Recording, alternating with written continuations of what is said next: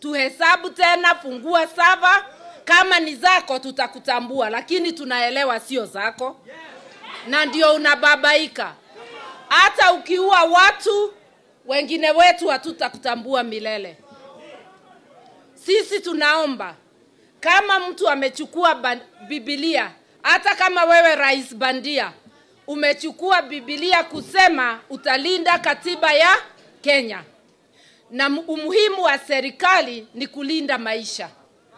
Haiwezekani pesa yetu iwe inatumika kuua watoto wetu. Na ndio tukapiga ripoti tukasema, wewe William Ruto tunakujua. Tunajua umewahi kushtakiwa kule Hague. Na kesi haikuendelea sababu washahidi wote waliangamia na wengine wakatoroka. Lakini makosa lawama haukuondolewa. Na tukakuonya tukianza maandamano, usije ukaua wa Kenya. Lakini umeendelea na umeua wa Kenya.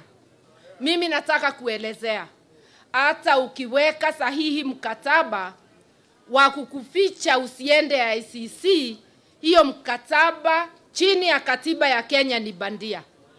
Ukisoma katiba ya Kenya inasema haki za kibinadamu zipewe kipaumbele. Na kitu yote, jambo lolote ambao hainui haki za watu, hiyo itakuwa ni bandia. Hiyo mkataba tutaichallenge, and you will answer for killing innocent Kenyans. Wakati watu wanaandamana, kama iko shida, polisi wanaruhusiwa watumie tear gas ya kutawanya watu. Huwezi ukatumia live bullets. Tear gas ikitupwa, hakuna mtu ambaye hatoroki. Na wananchi hawana fujo, maandamano inakuwa ni peaceful. Ile wakati polisi wanaleta fujo, ndio ghasia hupatikana. Hiyo si kweli. Kwa hivyo tunasema, these killings will be avenged. The blood of these innocent Kenyans will be avenged. You can sign as many treaties as you like. They are all null and void under the laws of Kenya, and you and your officers will pay for this. Na tusifiche tuseme kome na wengine. The buck stops with Ruto. For the illegitimate regime, the buck stops with who? Ruto. Na yeye, he has owned up. The day he congratulated the police, alikuwa anaidhinisha amri yake imetendeka. Kwa hivyo ni yeye aliwatuma watumie live bullets. Na unaona akiwatuma siku za maandamano, kila mahali lazima aweke ofisa mmoja au wawili wa kutoka kwao. Sasa mimi nauliza, unataka watu wako wabebe mzigo ya kuwa ndio wametekeleza mauaji Kenya?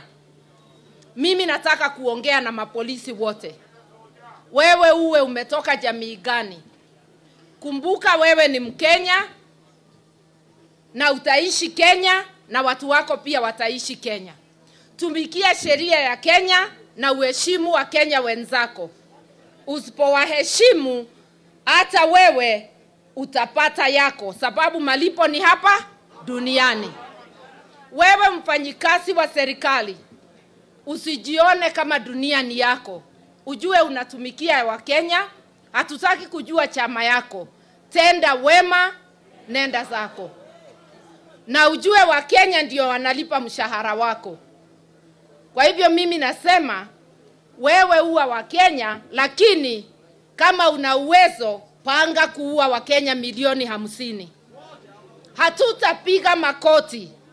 Maisha na uhai tumepatiwa na Mwenyezi Mungu, sio wewe. Hata ukiua hatutanyamaza, au mtanyamaza? Hata ukiua hatutakoma kutumia haki zetu. We shall continue exercising our rights. Leo hii kumekuwa na demonstration kule kwao Eldoret, Uasin Gishu.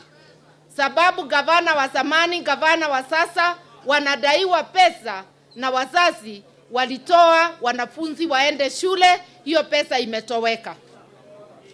Mimi nimeona siku 2 polisi wamewachilia maandamano, na hiyo ndio katiba inasema. Mimi singetaka watupiwe tear gas au wauawe, lakini nimeelewa kumbe polisi wanajua sheria ya Kenya.